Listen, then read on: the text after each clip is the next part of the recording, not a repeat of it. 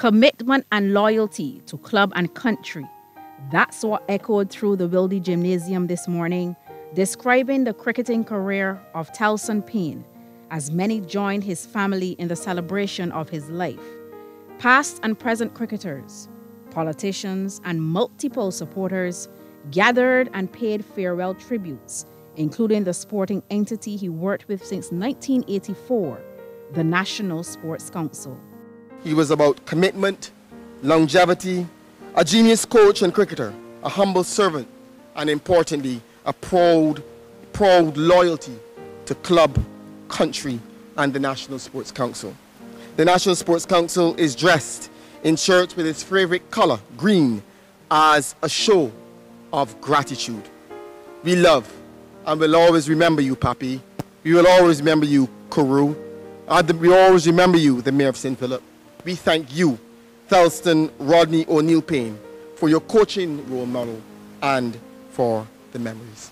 St. Catherine Cricket Club, the one Payne held close to his heart, paid tribute in video, and it was backed up by former president and coach, MacDonald Fingal.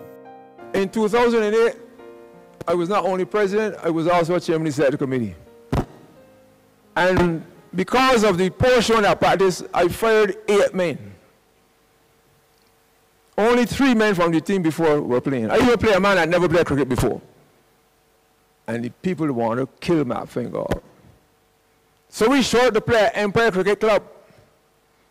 I'm trying to show you the genius in Thelston Payne. Not only a good form of instruction, not only a man of integrity, but a genius batsman. He might not be a genius cricketer, but he's a genius batsman. He understands the game. So when we played Empire in the first match, all of a sudden, we is 30 for 3. And St. Catherine supporter left out there by the pavilion and walked in front of me and look at me in a kind of way that they could tell me what they want to tell me, but they didn't say it. And they went back. And then suddenly we was 60 for 5. And they get up again and walk in front of me and look at me more cruel. Batson was batting. He might have was just reading the thing just now.